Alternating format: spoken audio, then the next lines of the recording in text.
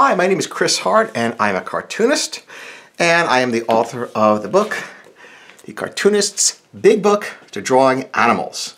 And lots of stuff in here, bears, lions, tigers, oh my, all sorts of things, and I hope you take a look at it. You can get it anywhere, Amazon, Barnes & Noble, Michaels, Hobby Lobby, all that kind of good stuff. And I'm going to show you today how to draw a wacky, really wacky gorilla. I love doing gorilla characters because they're just so exaggerated with their teensy feet, their gigantic shoulders and arms, and the crazy posture. Now, we're going to start here with a basic construction that I've laid out for you, and you can follow along with that. And then we're going to color in that finished one that I showed you. So, this is a basic construction. He's just, huge on top with rounded shoulders on top, down to a tiny waist. And of course, gorillas don't have straight legs. It's bent. But for our little cartoon gorilla, they look even shorter. Legs look even shorter if they're just straight without the bend. Big shoulders, and arms out here, and they put their arms, well, actually the hands go on the knuckles, but for our sake, we'll have the back of the hands touching the ground. All right, so let's first start with the eyes. The eyes of most animals go straight on the muzzle, right here. That's like the center line, right in the muzzle. So let's give him some small eyes. A lot of times, very big and brawny characters have tiny eyes to exaggerate that. And we're going to give him eyebrows that really crunch down like this, and a nice flowing line. Little beady eyes. And we're going to exaggerate that by making the eyebrows look like muscles. We're going to give them some thickness. I'm going to add black around the eyes, like so, to really exaggerate them. Okay, like so. And put tiny little ears on them. This contrast is funny, and the small ears with a giant face and body is a funny look. They have this kind of square top of their head. Actually, gorillas really do have a little bit of a square top to their head, so we will show that. And we're going to give him very wide nostrils, just to sort of be funny. And I'll add a circle, a squiggle inside each one.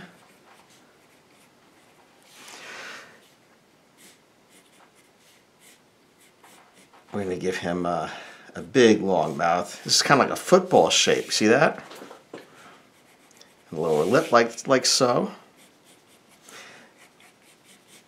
So it's a combination of shapes. The top shape is rectangular, the bottom shape is like a football.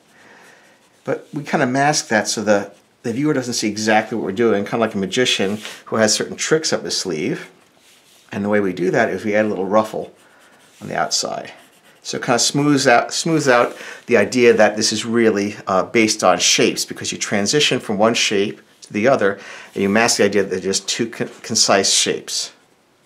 All right, so now let's give him a little marking inside here. This is like where his belly interior is, and this is a center line going down from the head, and we're going to give him sort of those Arnold Schwarzenegger pectoral muscles.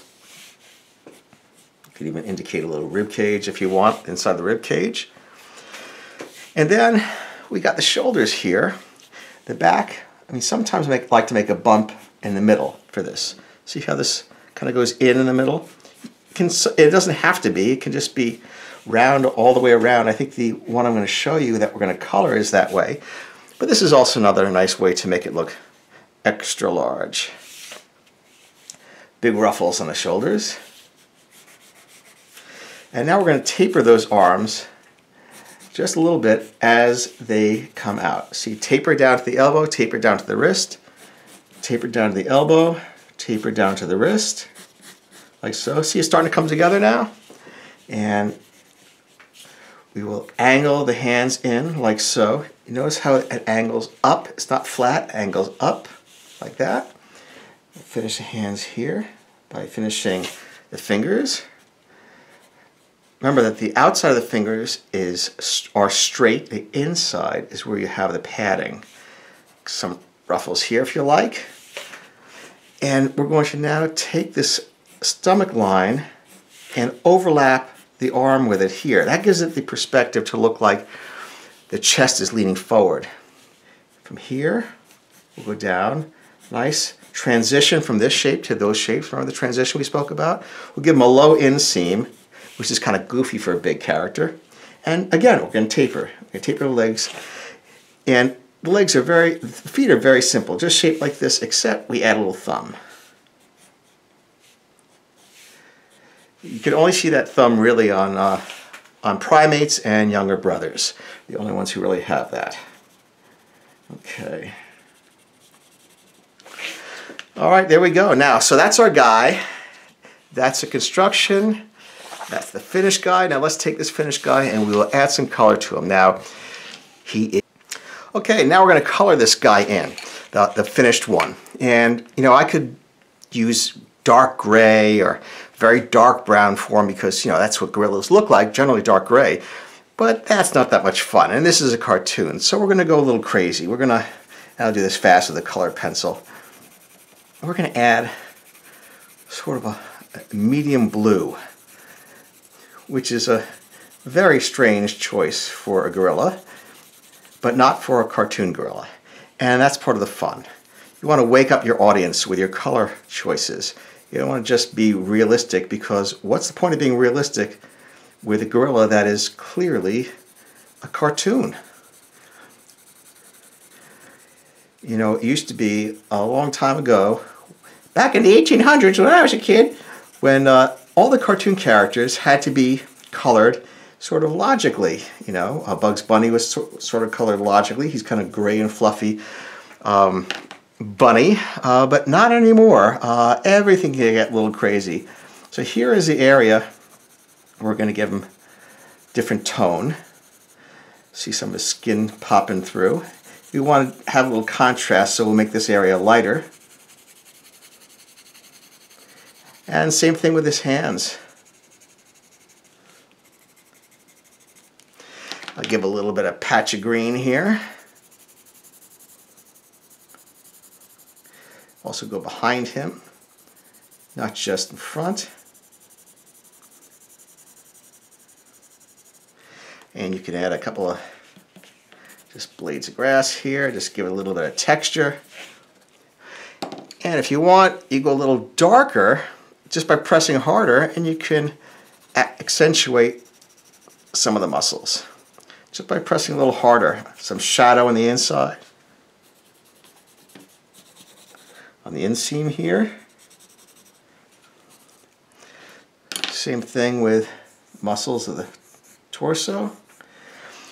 And down here, a little shadow under the lip, inside the nostril, and maybe in the bridge of the nose. A couple more right here. Accentuate that forehead of his, that great forehead. Some of the hair. I could keep going forever, but you don't have forever.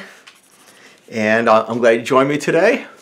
I hope you enjoyed that. If you want to post some of your drawings on my social media, please visit me at ChristopherHartBooks.com to look at the blogs or anything you want to ask. There's a contact page there. Or you can post a drawing to my Facebook, Facebook.com, Learn to Draw Cartoons, and I will try my best to get back to you. I try to get back to everybody. I appreciate my readers very much, and I hope that was fun for you. That's it for now. I hope you take a look at some more videos, and I'll see you soon. Bye-bye.